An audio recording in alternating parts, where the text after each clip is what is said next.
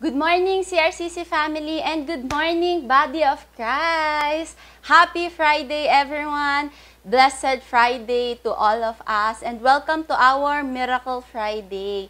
Yan, I thank God for this opportunity na magamit ng Panginoon to share His Word for all of us this evening. And also, I would like to thank God and praise God for the lives of our senior pastors, Pastor Anthony and Pastora Maricel, together with our daughter churches pastors. Yan. So, we are blessed po sa inyong buhay. Yan, glory to God. Yan. And ngayong gabing ito po, yan, nagpapasalamat ako sa Panginoon sa opportunity to share His message for us. And I pray na God will move and God will change us and God will transform us for His glory. Yan. So before po tayo mag-proceed sa word, let us pray. Tayo po manalangin. Lord, thank you for this night, Panginoon. Thank you, Lord, for this opportunity to hear and to learn from your word. I pray patuloy po kayong kumilos sa buhay ng bawat isa, Panginoon. I pray for miracle, Lord God, na maranasan po namin yung presence niyo po, Panginoon, sa buhay ng bawat isa sa amin, Panginoon. Maraming salamat po, Lord God. In Jesus Christ's name, amen and amen. Yan. So, thank God sa mga testimonies po na narinig natin, nabasa natin sa comment section. And ako rin, nais kong magpasalamat sa Panginoon sa protection niya po sa aming family, sa patuloy na provision po niya, sa divine help po, and ganun din po sa ating church. Nagpapasalamat ako sa ministry na meron po tayo, yan, sa mga covenant groups po. Yan. So, praise God sa akin, sa aming covenant group. Yan. Praise God sa patuloy na pagbabago ng Panginoon ng mga buhay. Yan. Nagpapasalamat din ako sa ating devotions, yan, every morning. Yan. So, praise God sa word niya na nare-receive natin araw-araw. Yan. So, ako po personally talagang itong month ng April, talagang ramdam ko yung presence ni God, yan, na talagang mas nagdideepen yung aking faith kay God, yung pagdating sa devotional, sa prayer life. Yan, so nagpapasalamat ako doon sa patuloy na pagkilos ni God, yan, sa buhay ng bawat isa. And ako rin, sa buhay ko. Yan, so praise the Lord. Yan, so kamusta naman po ang bawat isa? Yan, so nung last year na nag-preach ako, ginawa ko to. Yan. Pwede po ba na i-comment po natin down there sa ating comment section. Yan, kamusta ba ang iyong nagdaan na linggo using emojis natin? Yan, okay. So, kung ikaw ay nasa cellphone, nasa desktop, meron din yan, di ba? So, comment down below, kamusta ba ang iyong linggo using our emoji? Yan, smiling face. Yan. Oh, today is birthday ni Micah Angel Sanchez. Happy birthday, Micah. Yan, 'di ba? Kung nag-birthday ka, birthday mo, yan pwedeng cake, birthday cake, o kaya yung pang-party, ganyan, 'di ba? So anything na ma-express using emojis, express natin, 'di ba? Paano ba 'yung ating nagdaang linggo? Yan, kamusta ba ang bawat isa? Yan. So, alam niyo po, ang buhay po, nito pong sitwasyon natin, itong situation natin, I know it is challenging, 'di ba? Maraming mga challenges, mga obstacles tayong nararanasan, 'di ba, sa iba't ibang areas ng life natin. But I know God is working sa buhay ng bawat isa, 'di ba? God is working. Sometimes hindi man natin nakikita physically, 'di ba? But God is still working. Behind the scene may ginagawa ang Panginoon, 'di ba? May binabago ang Panginoon, 'di ba? May ino-orchestrate ang Panginoon, may pine-prepare ang Panginoon para sa bawat isa sa atin. Kaya napakahalaga po na bawat isa sa atin, we learn how to respond in every situation ng ating buhay, 'di ba? Magkaroon tayo ng right response sa ginagawa ng Panginoon sa buhay natin.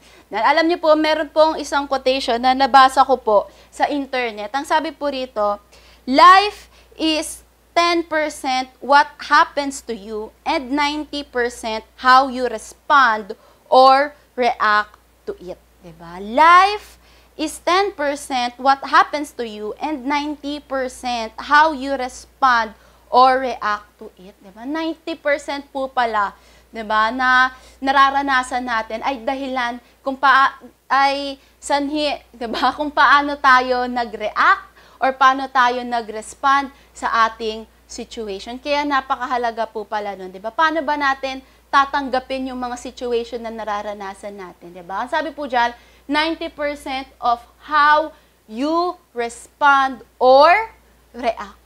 Ay, maalam nyo po, napakahalaga po na ma-identify natin yan. Diba? Meron pala yung difference. Yung reaction at saka yung how we react or how we respond. Diba? Alam nyo po, when we say kasi react, nagre-react ka lang sa circumstances mo. Diba? It means that you are a victim of your circumstances. Diba? Biktima ka. Diba? Naranasan ko to, ganito ako magre-react. Diba? Pag sinabi nating nag-react ka, parang it is more of siya, out of emotion. 'Di ba? Bigla-bigla na lang. 'Di ba? Ito yung naramdaman ko. Ayan, ilalabas ko kung ano yung nararamdaman ko. 'Di ba? Kung ano yung naramdaman ko ngayon, ilalabas ko 'to, i-express ko 'yan. 'Di ba? Nagre-react ka lang sa nangyayari. Nagiging victim ka ng iyong circumstances. 'Di ba? Pero when we say respond, you are proactive to your circumstances. Diba? Nagiging proactive ka. Diba? When you respond, you process things. Diba? Nag-iisip ka. Diba? Iniisip mo. Diba? Kung ano ba yung, kung ano ba yung magiging response mo dun sa situation mo.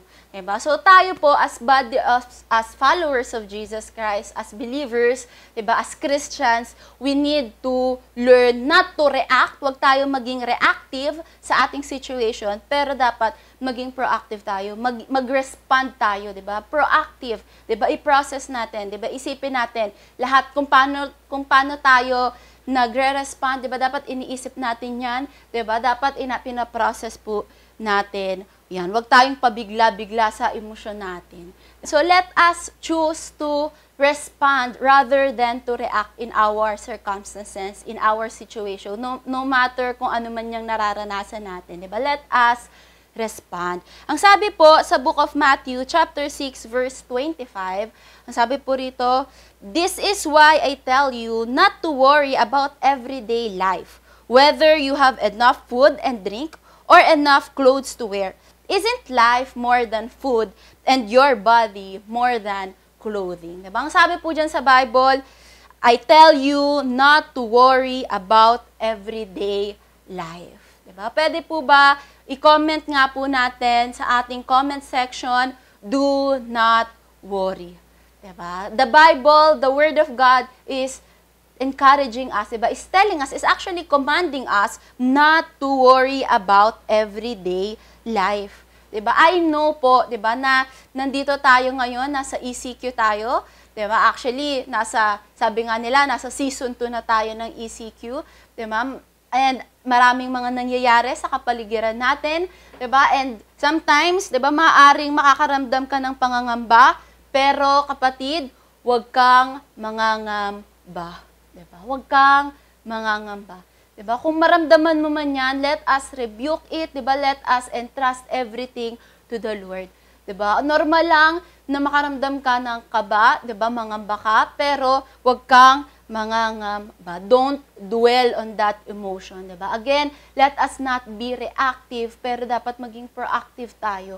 'Di ba? Let us respond right to our situation rather than worrying, 'di ba? Dapat wag natin yan i-entertain sa life natin. Wag nating i-saturate yung mind natin ng mga worries of this world, 'di ba? Don't let emotion interfere with your perception. Diba? Yung kung paano natin tinitignan yung situation natin. Huwag natin hayaan na yung emotion natin yung manguna, 'di ba? Mangibabaw kung paano natin tinitignan yung buhay. 'Di ba? Kung paano natin tinitignan yung situation natin. 'Di ba? Let us control our emotions. 'Di ba? Kasi sabi nga control your emotions or your emotion will control you. So let us learn to control our emotions, 'di ba? Let us be proactive, 'di ba, sa mga nangyayari sa ating kapaligiran. Ang sabi po sa Matthew 6 verse 27, "Can all your worries add a single moment to your life?" 'Di ba? Yung pag-worry ba natin, makakadagdag ba yan ng araw, 'di ba? Makakadagdag ba yan ng oras? 'Di ba? Actually, pag nagwo-worry tayo, 'di ba? Nasasayang nga yung oras natin, 'di ba? Ilang oras ka nang nagdadrama, 'di ba? Ilang oras ka na nakahiga, nag-overthink ka kung ano-ano yung mga iniisip mo, kaysa na kumilos ka, kaysa na gumawa ka, 'di ba, ng mga bagay na productive, 'di ba, na makakatulong sa iyo na mag-grow ka, 'di ba? Anong nangyari? Nakahiga ka lang, 'di ba? Nagpapakain ka sa emosyon, 'di ba? Kaya nga sabi rito sa Bible, 'di ba? Can all your worries add a single moment to your life, 'di ba? So let us not dwell on those worries. Ang sabi nga po is worrying does not take away tomorrow's troubles, it takes away today's peace. 'Di ba? Worrying does not take away tomorrow's troubles. Kahit gaano ka pa mag-worry, 'di ba? Kahit umiyak ka pa diyan ng isang balding luha, 'di ba? Hindi niyan masusolusyonan yung problema, 'di ba? Pero tatanggalin lang niyan yung peace natin, 'di ba? Masyado lang tayo kung ano-ano lang yung tatakbo sa isip natin. 'Di ba? Ang sabi nga po sa Matthew 6:34, again, sinasabi sa atin ng Bible, do not worry about tomorrow, for tomorrow will bring its own worries. Today's trouble is enough for today. Diba? Today's trouble is enough for today. You know guys, mga kapatid, worrying does not empty tomorrow of its sorrow, but it empties today of its strength. Diba? Worrying does not empty tomorrow of its sorrow, it empties today of its strength. Diba? Alam niyo po, binibigyan ang Panginoon, 'di ba? Binibigyan tayo ng Panginoon ng kalakasan sa araw-araw. 'Di ba? God gives us the strength each day, 'di ba? Para harapin natin yung bawat araw. Huwag natin sayangin yung binigay ng Panginoon na kalakasan sa atin para harapin yung araw. Sa kaka-worry lang para sa kinabukasan. 'Di ba? Kaya nga po ang sabi sa Bible, do not worry about tomorrow, 'di ba? Let it, hayaan natin yan, di ba? Sabi sa Bible, do not worry about tomorrow, for tomorrow will bring its own worries, di ba? Today's trouble is enough for today, di ba? Huwag tayong magdudwell sa ating worries, di ba? When we worry, we use our energy, di ba? For worrying, instead of using it for what we really need to do, di ba? Kasi na gumawa tayo ng mga bagay ngayong araw na to, di ba? Sinasayang natin yung lakas natin sa worry. Kaya maraming tao, 'di ba, nakakaranas ng exhaustion, 'di ba? Exhaustion, 'di ba? Napapagod, 'di ba? Nagiging dry, 'di ba? Na burn out, 'di ba? Kaya maraming tao nakakaranas ng burnout 'di ba? Kasi kaka-worry sa kinabukasan, kaka-worry sa future, na-burn out sila kasi nga si God, binibigyan tayo ng strength for today. Diba? Huwag natin sayangin yan. Diba? Isipin mo, ang dami mo pang gagawin ngayong araw na ito, tapos i-add mo pa yung pag-worry mo sa future. Diba? Kaya nagiging burnout. Diba? Kasi pag sinabi natin burnout, diba, you are giving away, diba, so much, more than sa kung ano yung natatanggap mo. Diba? Masyado kang maraming linalabas kesa sa kung ano yung pinapasok, kung ano yung natatanggap natin. Diba? So, guys, let us not worry, 'di ba? Let us not dwell on those worries, 'di ba? Matuto tayo, let us entrust it to the Lord, 'di ba?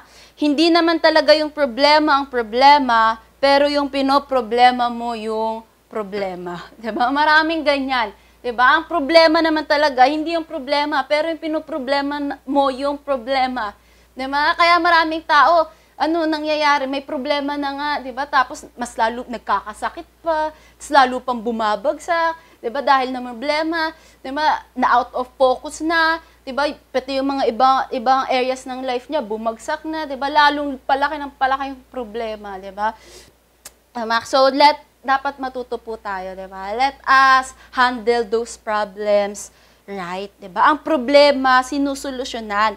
Hindi yung problema na nga, poproblemahin pa. Diba? Problema na nga yan, eh, diba? Huwag na natin poproblemahin mo pa, problema na yan. Diba? Solusyonan natin, diba? Para ma-deal yung problem na yan, dapat hindi siya pinoproblema, pero dapat sinusolusyonan, diba? Let us take action. Diba? Let us be proactive. Diba? Whenever na nakaka-experience tayo ng mga challenging circumstances, mga obstacles sa buhay natin, Diba? Instead na maging reactive tayo, kaysa na mag-worry tayo, kaysa na kung ano-ano yung iniisip natin, diba? Let us think na lang, how can this work for me? Diba? Itong situation ko na to, itong nangyari na to, how can this work for me? Diba? Paano ako mag-grow dito sa situation na ito? Diba? At paano ako mag-level up? Paano ko ma-overcome itong problem na ito? Diba? How can I come out better from this situation, from these challenges? Diba? Dapat po ganun yung maging mindset natin. Yun yung isipin natin, diba? Paano ba tayo mag-grow? Paano ba natin ma-overcome yung mga challenges na yan, yung mga problems na yan, diba? And let us entrust it, of course, first and foremost to God, diba? Dapat matuto tayo na magtiwala sa ating Panginoon, diba? Because God will provide all your needs, diba? God will provide all your needs. Please comment down, diba? Let us comment it down. God will provide all my needs. Diba? Lahat ng pangangailangan mo, tutugunan yan ng Panginoon, diba? Pangangailangan financial, diba? God can give it. God can provide it for you. Diba? Pangangailangan kagalingan, diba? God can give it to you and God will give it to you, diba? Pangangailangan kalakasan, 'di ba? God will give it to you. God will let you be God will strengthen you, 'di ba? Pangangailangan na mga business opportunities, work opportunities, promotions, pangangailangan na ganyan, God can give it to you, 'di ba? Kayang-kaya 'yan i-provide ng Panginoon, 'di ba? At ipaparana sa atin 'yan ng Panginoon, 'di ba? Dahil we are children of God. No? We are followers of Jesus Christ. Ang sabi po sa Matthew 6 verse 25 to 30, that is why I tell you not to worry about everyday life, whether you have enough food and drink or enough clothes to wear. Isn't life more than food and your body more than clothing? Verse 26, look at the birds. They don't plant or harvest or store food in barns, for your heavenly Father feeds them. And aren't you far more valuable to Him than they are? Verse 28, and why worry about clothing? Look at the lilies of the field and how they grow. They don't work or make their clothing. Yet Solomon in all his glory was not dressed as beautifully as they are. And if God cares so wonderfully for wildflowers that are here today and thrown into fire tomorrow, He will certainly care for you. Why do you have so little faith? Diba? God chose you. Diba? God loves you. God cares for you. Actually, He gave His life for you. Diba? He sacrificed His life for you. Diba? Kasi He wants na ma-receive mo yung eternal life. Diba? Kaya, bakit tayo mangangamba? Diba? God can give everything. Kung yung one and only Son nga, diba, ng Diyos, binigay para sa atin, sinacrifice para sa atin. Paano pa yung mga pangangailangan natin sa araw-araw, 'di ba, na ibibigay sa atin ng Panginoon. Verse 32, these things dominate the thoughts of unbelievers, but your heavenly Father already knows all your needs. 'Di ba? God knows all your needs. 'Di ba? Actually, our lives are in the hands of God. Ba, kaya wag tayong mangangamba. Diba? Yes, hindi natin alam kung ano yung mangyayari sa future. Diba? Wala tayong control, wala sa mga kamay natin, pero nasa kamay ng Panginoon yan. Diba? Our future is in the hands of God. So let us not worry. Diba? Let us have faith. Diba? Mag-i-activate natin yung faith. Alam niyo po ba, yung mga problems natin, yung mga challenges sa buhay natin, those are opportunity to activate our faith. Diba? Those are opportunities to increase our faith. Diba? Kasi yung mga problems na yan, diyan natin makikita yung kamay ng Panginoon. Diba? Sa mga problema na yan, sa mga obstacles na yan, diyan natin mararanasan yung miracle ng Diyos. Diba? Diyan natin mararanasan yung kapangyarihan ng Diyos sa buhay natin, diyan sa mga challenges ng buhay, diyan sa mga obstacles, diyan sa mga trials and testings ng life. Diba, diyan natin mararanasan yung pagkilos ng kamay ng Diyos sa ating buhay. Diba? So, instead of worrying, let us activate our faith. let us increase our faith, diba? And faith isn't believing God can, it's knowing that He will, diba? Faith isn't believing God can, it's knowing that He will. Diba? Alam niyo po, dito po sa Matthew chapter 6, diba? Jesus Christ yung nagtuturo niyan, diba? And yung mga kausap niya is hindi naman mga pre-believers diba? Pero followers, diba? Kaya nga sabi niya, diba?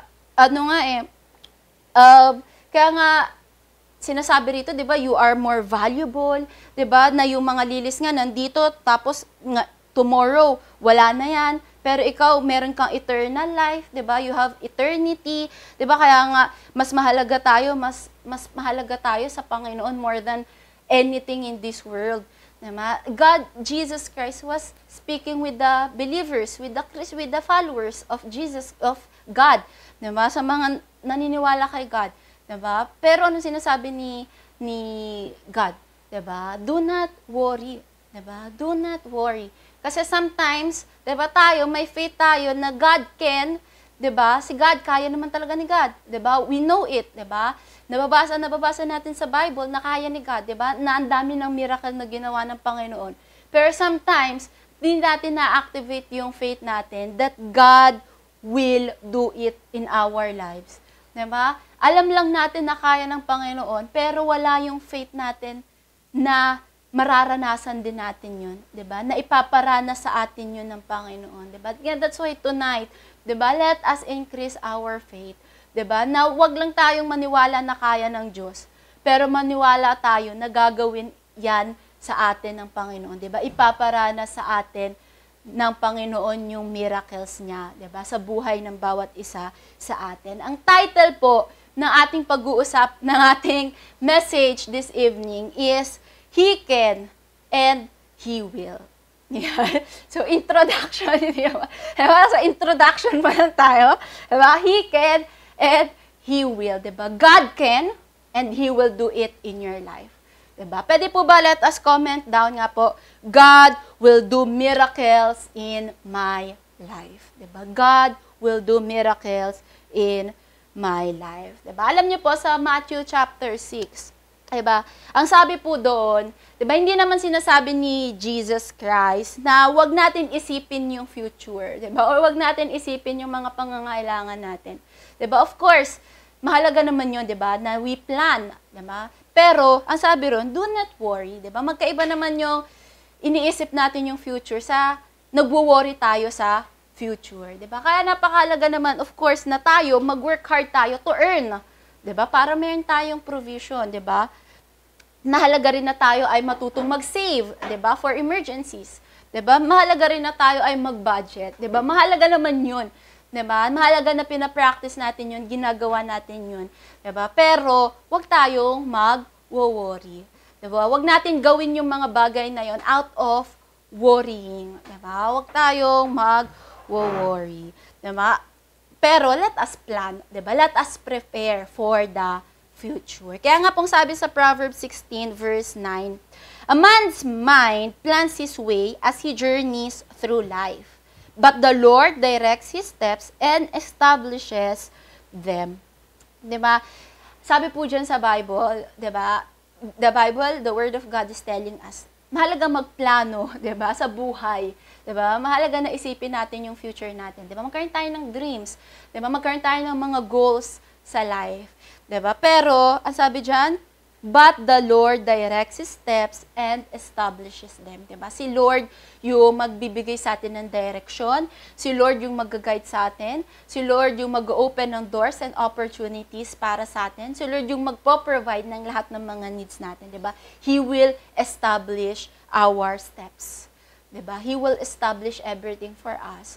Diba? So, let us not worry. Diba? Huwag tayong mag-worry. Huwag tayong magdodwell sa fear. Diba? Whenever na nakakaranas tayo ng mga challenges, ng mga trials, let us activate our faith, let us trust God, let's do what we can. Diba? Again, let us think what can we do, diba? Para ma-overcome yung mga challenge na yan. Diba? And ang sabi pa rito sa verse natin, sa chapter 6, ang sabi sa verse 33, very famous verse, 'di ba, sa Bible. 'Di ba? I believe may mga nanonood ngayon na ito pa yung kanilang life verse. 'Di ba? Matthew 6:33, "But seek first his kingdom and his righteousness, and all these things will be provided to you."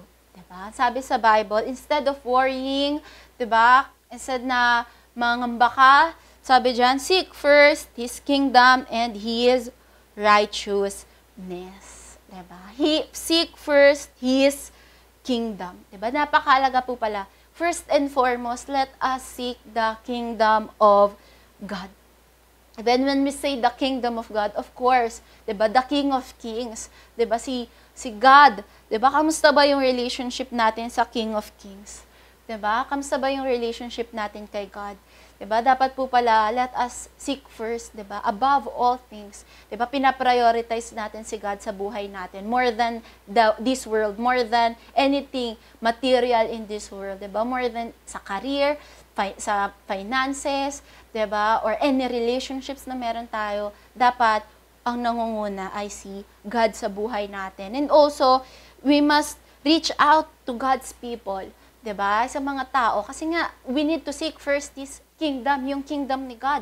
Diba? That's why kailangan tayo, let us really work hard, let us do our best to build the kingdom of God here on earth. Diba? Ang purpose nga natin is to love God and to love people. Diba? Kaya napakaganda dito sa CRCC. Diba? Even though we have challenges, diba? May quarantine, walang physical meeting, but still, diba, we are doing our best, we are giving our best to reach out to people, diba, tuloy-tuloy yung mga covenant groups natin, yung mga PIDs natin, yung mga services natin, nakakatuwa na makita na tayo, nag-share tayo, nagtatag tayo sa comment section, diba, let us continuously reach out to those people, especially in this time, diba, na very challenging sa ating lahat. Diba, dito sa CRCC, we are not building our own kingdom, but we are building the kingdom of God. Diba? We are not building our own kingdom or the kingdom of CRCC, but we are building the kingdom of God. But it is all about God. Diba, ginagawa natin ang lahat ng ito for God's glory. Diba? It is all for God, diba? Let us establish the kingdom of God here on earth. Diba? Let us establish the kingdom of God here on earth. Let us seek first His kingdom, diba? Let us strengthen our relationship with the King, with God, diba? And ganun din, let us do, diba? Let us fulfill the Great Commission, diba? Let us establish the kingdom of God here on earth. And hindi doon nagtatapos. Diba? Ang sabi dyan sa Bible, sa Matthew 6:33, seek first His kingdom and His righteousness. Diba? Merong righteousness. Sometimes kasi maraming tao, His kingdom lang. Diba? Basta gagawin ko yung ministry. Diba? Basta ganito gagawin ko. Ganyan, ganyan, ganyan, ganyan. Diba? Pero hindi. May kasunod pa. His righteousness. Diba? And when we say righteousness, it is doing what is right before God. Diba? Ginagawa natin kung ano yung nararapat sa paningin ng Diyos. Diba? Hindi lang kung ano yung dapat, pero ano yung tama. Diba? Pero kung ano yung tama sa paningin ng Diyos. It's not enough to do what is right, but we must do what is right before God. Gawin natin yung will ni God para sa atin. Diba? Kung ano yung nais ng Diyos na gawin natin, yun yung gawin natin. Diba? Hindi porket hindi naman mali itong ginagawa ko eh. Diba? Nanonood ako. Bakit mali ba na manonood ako? Diba? Pero, hindi lang yun yung plano ng Diyos para sa'yo eh. Diba? Hindi lang yun yung will ng Diyos para sa'yo eh. Ang will ng Diyos is gamitin ka niya mightily. Diba? Para sa kingdom niya. Ang will ni God is magamit ka to reach out to people. Diba? To become, to disciple people. Diba? And that is what is right before God. Diba? So, it's not enough doing just the right thing. Pero let us do what is right before God. Kung ano ba yung nais ng Diyos na gawin natin, ano ba yung calling mo? 'Di ba? Ano ba yung pinapagawa sa iyo ng Panginoon? 'Di ba? And righteousness, it is having right standing with the Father, 'di ba? With the Father, with God. 'Di ba? Alam niyo po, we as Christians, 'di ba? Sabi niya kasi seek first His kingdom and His righteousness. 'Di ba? Jesus Christ righteousness, not our own righteousness, but the righteousness of our Lord and Savior, Jesus Christ. Diba, as Christians, diba, we live namumuhay tayo sa righteousness ni Jesus Christ. Diba? Sa cross, nung namatay si Jesus Christ, hindi lang yun yung kapatawaran ng mga kasalanan natin eh. Pero binigay niya yung righteousness niya para sa atin. Diba? That's why kapag tinitignan tayo ng Diyos, diba, we are righteous, we are blameless. Diba? That's why tayo, we can come before God boldly, diba, confidently sa presence ng Panginoon because we have the righteousness of Jesus Christ. Diba? We receive the gift of righteousness from Jesus Christ. Diba? Seek His righteousness, not your own righteousness, but the righteousness of God. Diba? Of righteousness of Jesus Christ sa buhay natin. Diba? Napakaganda ng James chapter 5 verse 16.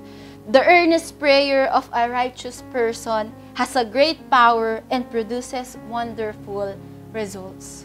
Diba? The earnest prayer of a righteous person has a great power to produce wonderful result.